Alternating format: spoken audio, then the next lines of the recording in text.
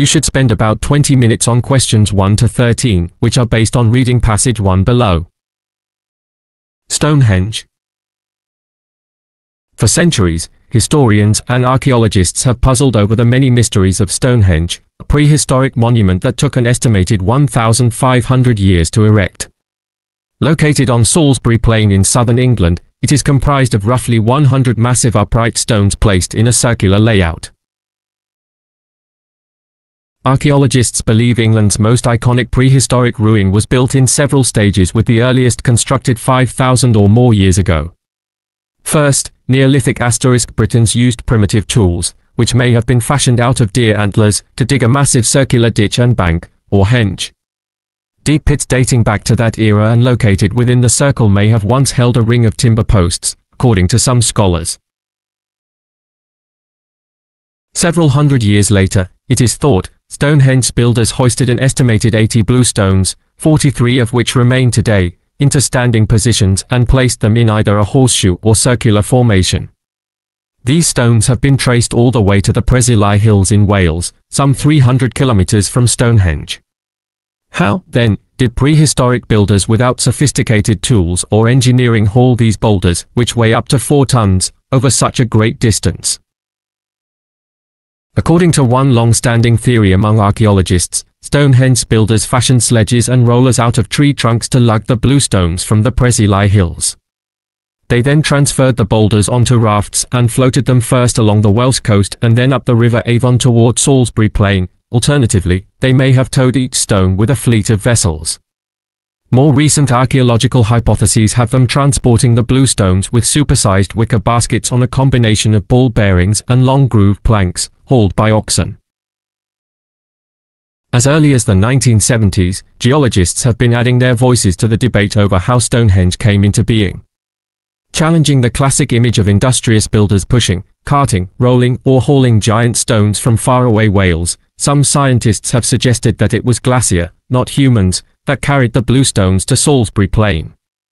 Most archaeologists have remained skeptical about this theory, however, wondering how the forces of nature could possibly have delivered the exact number of stones needed to complete the circle. The third phase of construction took place around 2000 BCE. At this point, sandstone slabs, known as sarsens, were arranged into an outer crescent or ring. Some were assembled into the iconic three-piece structures called trilithons that stand tall in the center of Stonehenge. Some 50 of these stones are now visible on the site, which may once have contained many more. Radiocarbon dating has revealed that work continued at Stonehenge until roughly 1600 BCE, with the blue stones in particular being repositioned multiple times. But who were the builders of Stonehenge? In the 17th century, archaeologist John Aubrey made the claim that Stonehenge was the work of Druids, who had important religious, judicial, and political roles in Celtic ** society. This theory was widely popularized by the antiquarian William Stukeley, who had unearthed primitive graves at the site. Even today, people who identify as modern Druids continue to gather at Stonehenge for the summer solstice. However, in the mid-20th century, radiocarbon dating demonstrated that Stonehenge stood more than 1,000 years before the Celts inhabited the region. Many modern historians and archaeologists now agree that several distinct tribes of people contributed to Stonehenge, each undertaking a different phase of its construction. Bones, tools, and other artifacts found on the site seem to support this hypothesis. The first stage was achieved by Neolithic agrarians who were likely to have been indigenous to the British Isles. Later, it is believed, groups with advanced tools and a more communal way of life left their mark on the site. Some believe that they were immigrants from the European continent, while others maintain that they were probably native Britons, descended from the original builders. If the facts surrounding the architects and construction of Stonehenge remain shadowy at best, the purpose of the striking monument is even more of a mystery. While there is consensus among the majority of modern scholars that Stonehenge once served the function of burial ground, they have yet to determine what other purposes it had. In the 1960s, the astronomer Gerald Hawkins suggested that the cluster of megalithic stones operated as a form of calendar, with different points corresponding to astrological phenomena such as solstices, equinoxes, and eclipses occurring at different times of the year. While his theory has received a considerable amount of attention over the decades, critics maintain that Stonehenge builders probably lacked the knowledge necessary to predict such events, or that England's dense cloud cover would have obscured their view of the skies. Reading passage 2. You should spend about 20 minutes on questions 14-26, which are based on reading passage 2 below. Living with artificial intelligence. Powerful artificial intelligence, needs to be reliably aligned with human values, but does this mean AI will eventually have to police those values? This has been the decade of AI, with one astonishing feat after another. A chess-playing AI that can defeat not only all human chess players, but also all previous human-programmed chess machines, after learning the game in just 4 hours. That's yesterday's news. What's next? True, these prodigious accomplishments are all in so-called narrow AI, where machines perform highly specialized tasks. But many experts believe this restriction is very temporary. By mid-century, we may have artificial general intelligence, AGI, machines that can achieve human-level performance on the full range of tasks that we ourselves can tackle. If so, there's little reason to think it will stop there. Machines will be free of many of the physical constraints on human intelligence. Our brains run at slow biochemical processing speeds on the power of a light bulb, and their size is restricted by the dimensions of the human birth canal. It is remarkable what they accomplish, given these handicaps. But they may be as far from the physical limits of thought as our eyes are from the incredibly powerful Webb Space Telescope. Once machines are better than us at designing even smarter machines, progress towards these limits could accelerate. What would this mean for us? Could we ensure a safe and worthwhile coexistence with such machines? On the plus side, AI is already useful and profitable for many things, and super AI might be expected to be super useful and super profitable. But the more powerful AI becomes, the more important it will be to specify its goals with great care. Folklore is full of tales of people who ask for the wrong thing, with disastrous consequences. King Midas, for example, might have wished that everything he touched turned to gold, but didn't really intend this to apply to his breakfast.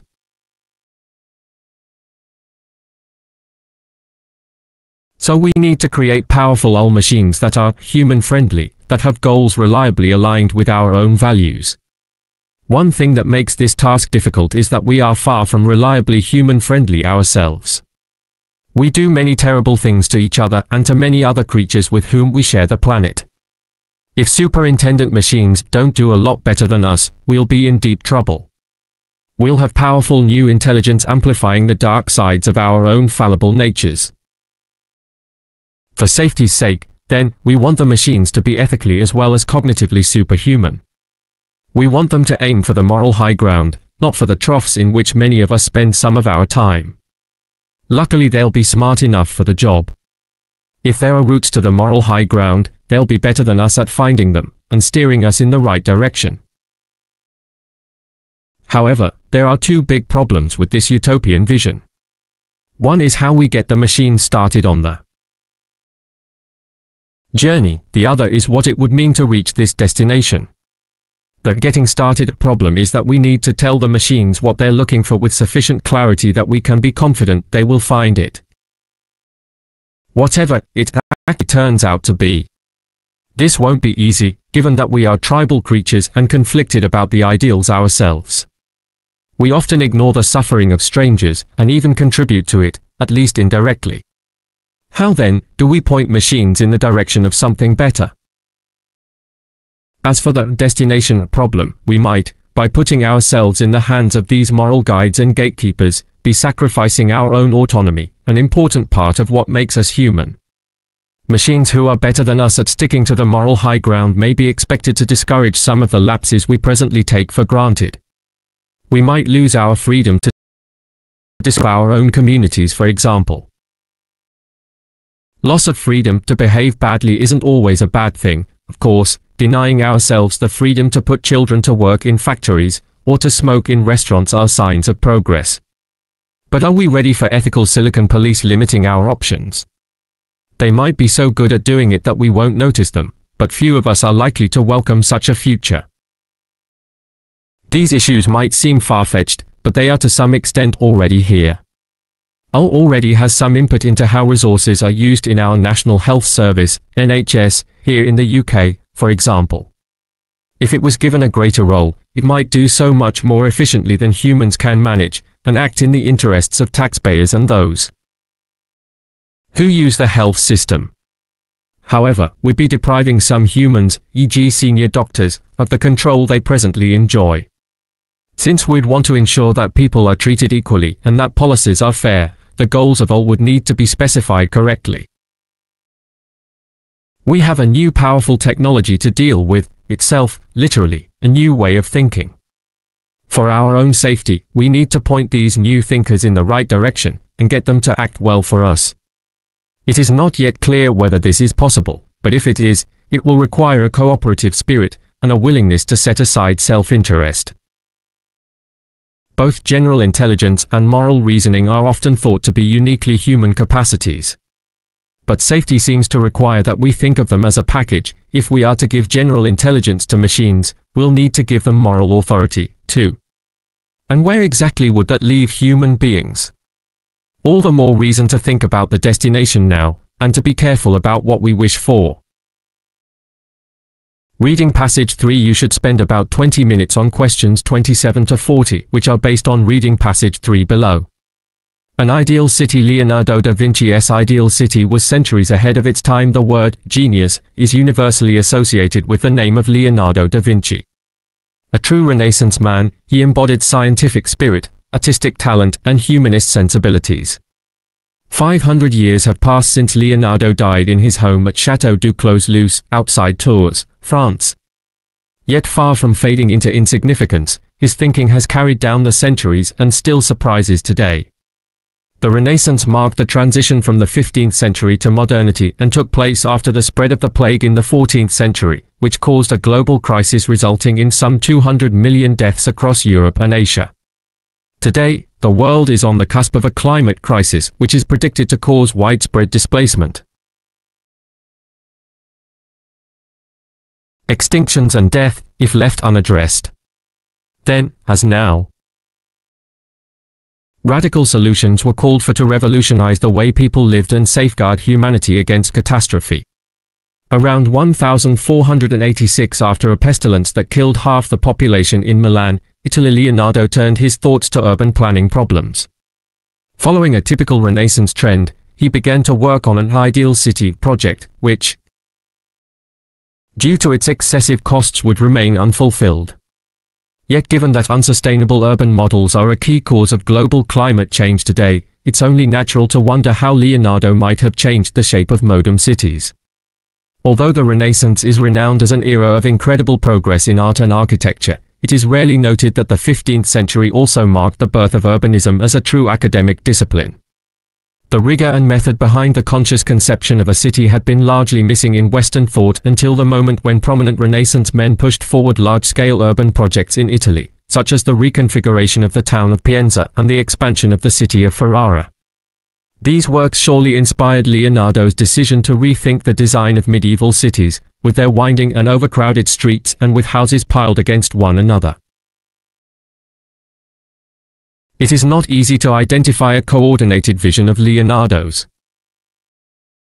ideal city because of his disordered way of working with notes and sketches.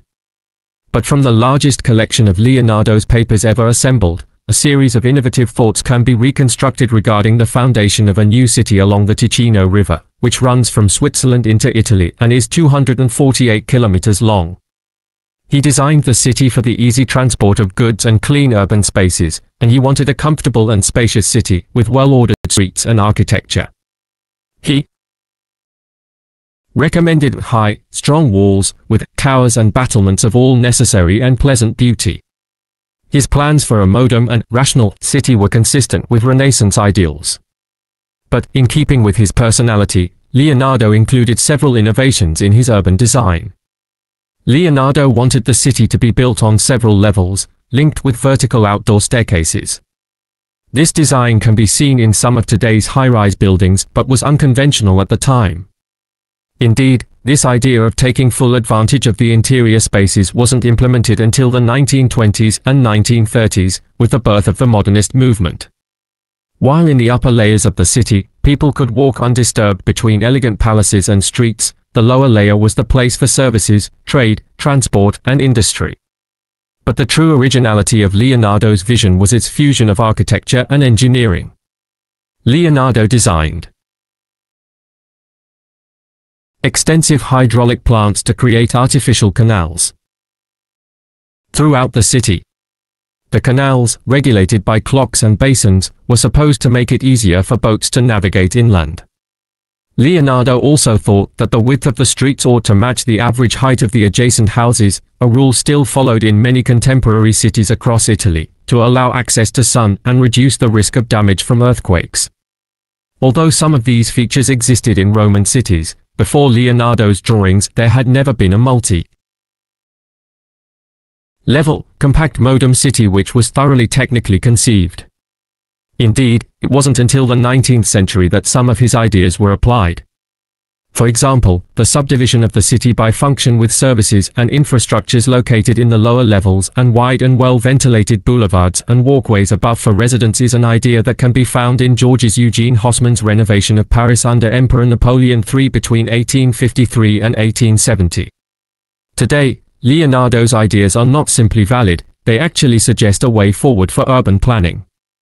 Many scholars think that the compact city, built upwards instead of outwards, integrated with nature, especially water systems, with efficient transport infrastructure, could help modern cities become more efficient and sustainable.